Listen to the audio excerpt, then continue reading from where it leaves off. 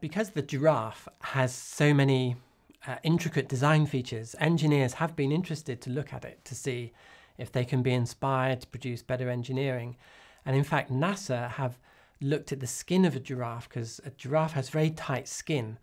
Because it has a powerful heart and high blood pressure, it needs tight skin, a little bit like compression socks. And NASA have looked at the skin of the giraffe to inspire better spacesuits, because astronauts need tight spacesuits in space for the good of their blood flow. So giraffes have inspired NASA designers. People have asked me, how does the level of engineering in nature compared to the level of engineering in human technology?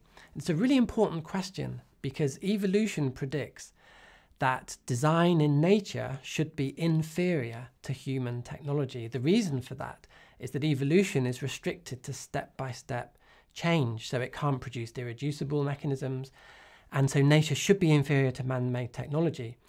But what we actually find is that design in nature is superior to the level of design in human technology, and that's a great enigma to the evolutionist.